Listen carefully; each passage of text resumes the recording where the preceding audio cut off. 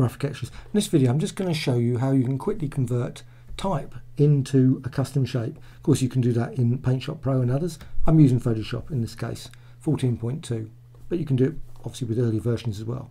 Now just go to the type tool, and the font I'm using is a numbers font from Graphicxtras.com. Just going to select a design. I'm going to go with that one. Click OK.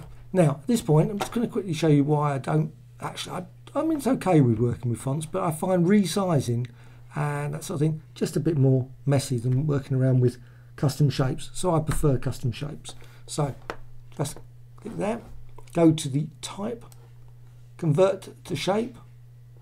Now if you go over to the edit, you'll find that sometimes it is available, sometimes it's not. I don't know why, but anyway, define custom shape's not available, so just go to the direct selection tool, just select all the points, and now go to edit, define custom shape, click OK.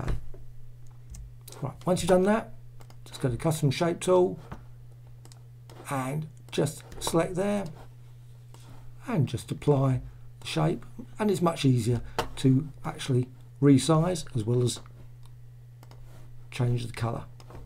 Very quick and easy, certainly easier than I think using fonts. So but fonts are great because they're more uniform in availability for sort of PaintShop Pro, Painter and all those other applications as well. Anyway, I hope you found this tutorial of interest.